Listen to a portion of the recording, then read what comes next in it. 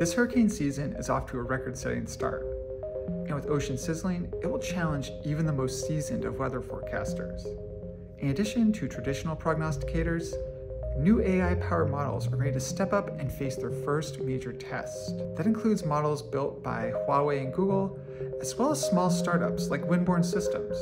The company's AI model is already more accurate than Google's, and they have a secret sauce: unique weather balloons that can take profiles of the atmosphere rather than just going where the wind takes them. That can provide a clearer picture of what's going on in the sky and improve the forecast on the ground.